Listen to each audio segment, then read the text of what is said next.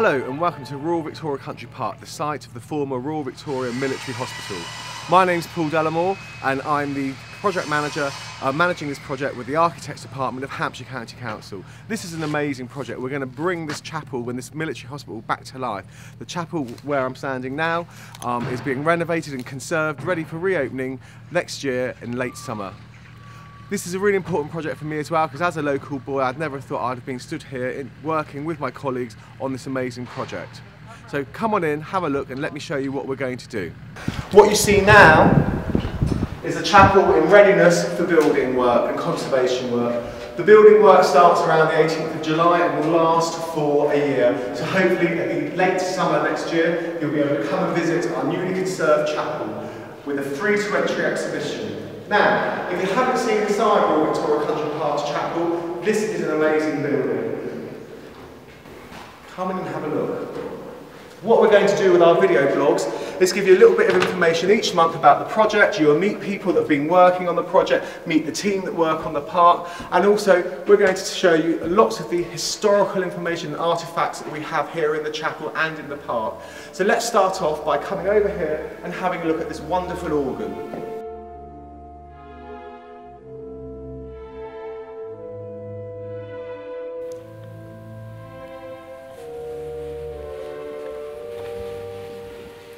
Well, fancy meeting her here. Welcome to our beautiful chapel.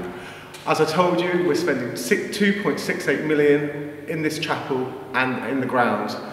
Above you, you'll see the colour of the chapel at the moment. This isn't what the chapel looked like in 1863. We've taken paint scrapings and had them analysed, so we now know the beautiful colour that this building probably was at the time, and we will repaint it.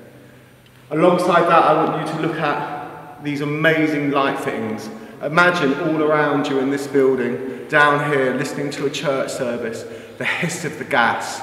And how did they get those lit from up there? Well, I'll tell you.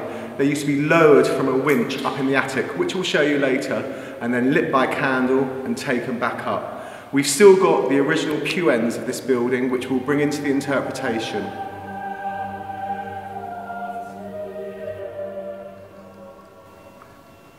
Oh my gosh, it's been a hard day, up and down those stairs today, but here we are now finally. We're in the roof of the chapel. You remember I showed you earlier where the gas lights were hanging from the ceiling and the colour of the ceiling? Well, we're on top of that now. But the thing I wanted to show you last of all was the winching gear that was used to lower the lights down to be lit and then would raise them back up. And here we are up in the attic where they are. So just take a little look at them and just see this simple piece of equipment that would raise those lights up and down.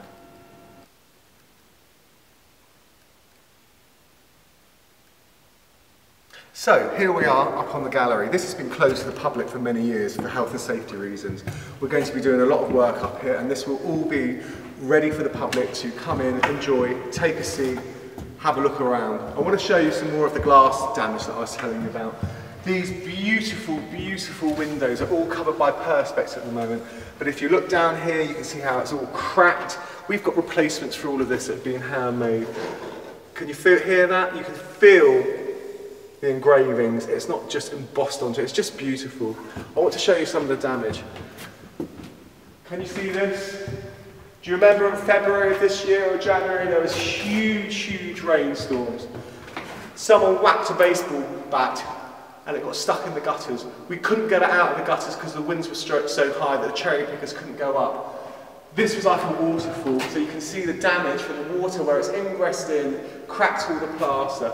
So you can see we've got a mammoth job here. Our friends group need to raise £30,000. If you want to donate to help us in our objective, please feel free to do so. As we walk along here, the general public will be able to walk along here, and then you can sit down, take a moment and sit in what looks like a really comfortable seat. But these seats, being Victorian, aren't very comfortable.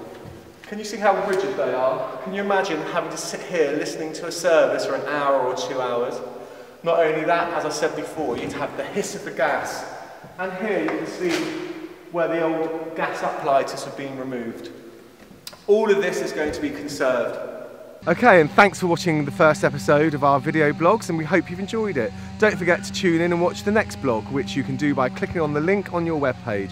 And of course, we hope to see you next month for the next instalment.